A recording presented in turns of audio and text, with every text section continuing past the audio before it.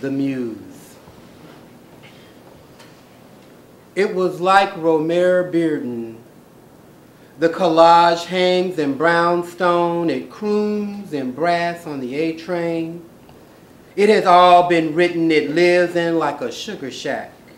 The butter drips from all those ears on Sunday afternoon. It's the aesthete of Harlem. It's the black bard looking for the lone silhouette. It's Mama Mary Langston and Mama carried me home to Joplin. It's a shotgun. You say jazz poetry, I say cacophony. I say inhabit this space, Langston. I say inhabit this space, Langston. The ones that try to dethrone you, but it is still a renaissance in New York. It's the big C. The reason these verbs don't agree, you knew Sandberg and Locke. It's County Cullen on the block. It's Madison and 127th when Jesse B. Simple went to heaven. I say, inhabit this space, Langston. Inhabit this space, Langston. They denounce you as a dramaturge, but you are alive in the flesh, attached to my writing desk. Its colors are Weary's blue. It's not without laughter. It's thought out in your chapter.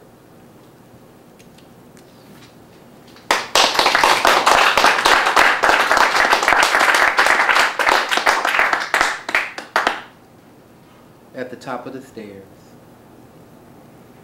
The man said, "Brother, give me some money for a cup of coffee, I'm hungry."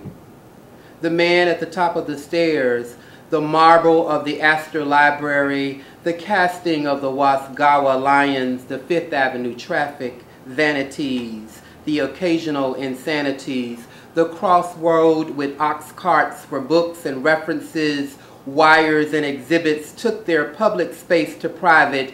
These souls we call vagrant. We try to hide it behind our words and our feigned sophistication as if they do not exist. But what happens when they make your bathroom a campground, the McGraw Rotunda their pulpit? Those first editions and hanging tapestries will not save you from storming their Bastille. And the blind poet John Milton sees all and he feels for them. He is the one claiming the reading room. He is the one claiming it, not Armageddon. Your closed off ropes are merely a joke, but I am grassroots, not museum walls that are highfalutin. The man at the top of the stairs took me on a tour with closest advisor. Where is his biography? Where are his arms? I understood before the library was built, it was a reservoir, so it's natural for the people to come back to the water, the salmon swimming upstream. Release them from the hatcheries,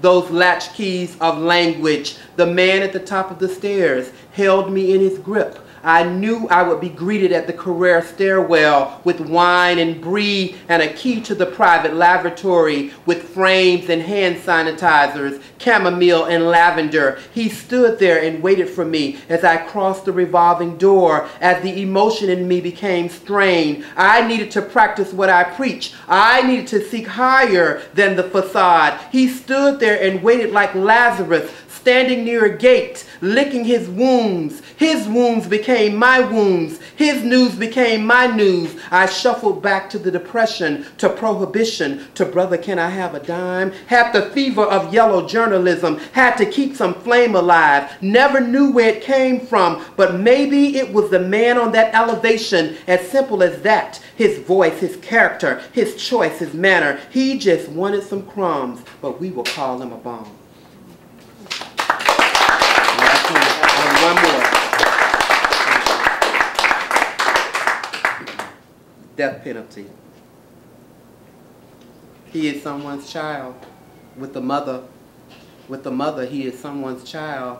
A mosquito shudder raising him out of the muck, but she labors beneath the sun like all mothers do. Payments due.